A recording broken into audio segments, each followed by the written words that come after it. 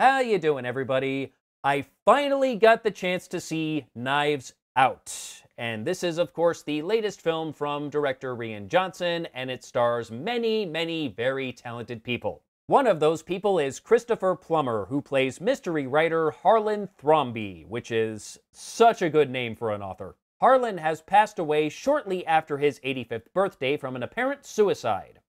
Or was it? Detective Benoit Blanc, played by Daniel Craig, has been called in to investigate while the various members of Thrombey's family fight over the will and many, many other things. And although several of them stood to gain a sizable chunk of Thrombey's estate, I'm sure they had nothing to do with his untimely demise.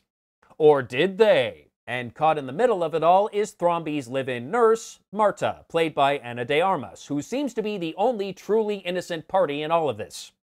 Or is she? This is a classic whodunit, in case I didn't already make that clear, and it is a serious contender for my favorite movie of the year. I know the year is not yet over, and there's still at least one more huge movie that I am looking forward to.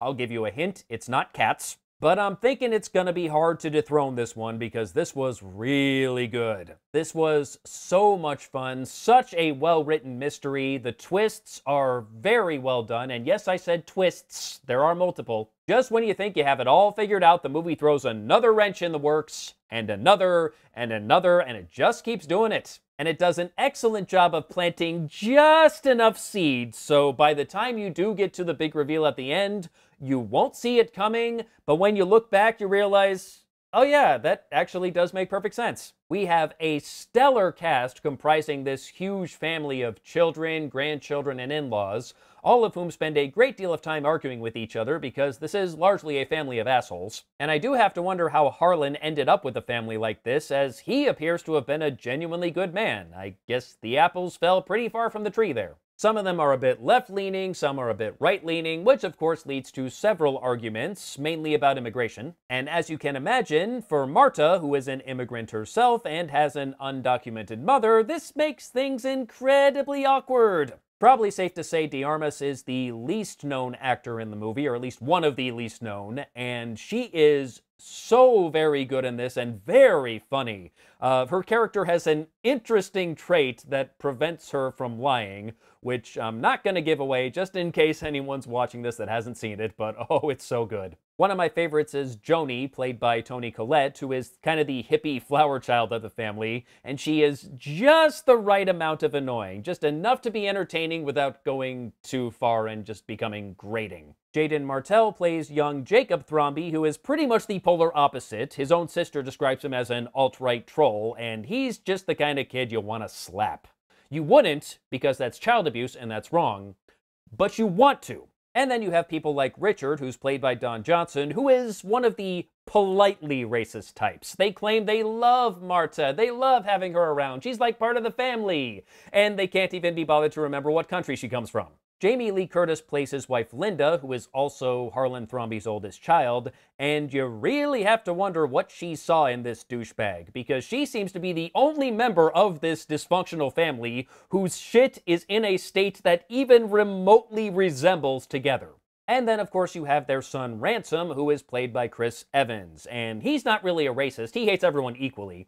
And man, he is so good at it. It's amazing after all these years of playing Captain America, it's nice to get a reminder that yes, in fact, this guy does have range, and in fact, he can play the villain.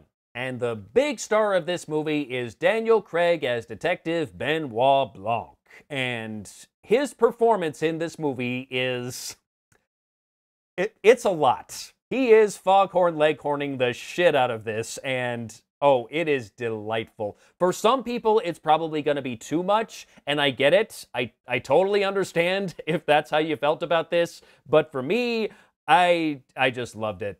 I had about as much fun watching him in this movie as he clearly had making this movie, and I believe Johnson has considered making more Benoit Blanc movies if Knives Out does well enough at the box office, and God, I hope that happens. Really, my only complaint about this cast is there are so many amazing people in it, it's hard to give everyone their chance to shine, and whoever your favorite is may get shortchanged a bit, and unfortunately, you just kind of have to go with it because With a cast with this much talent, there's really no way around that. And the last shot in this movie, oh, that is one of the best last shots I have ever seen. That is how you stick the landing. Well done, Johnson. Like I said, if this does not end up being my #1 of 2019, it will at least be near the top. It was fantastic. I highly recommend it.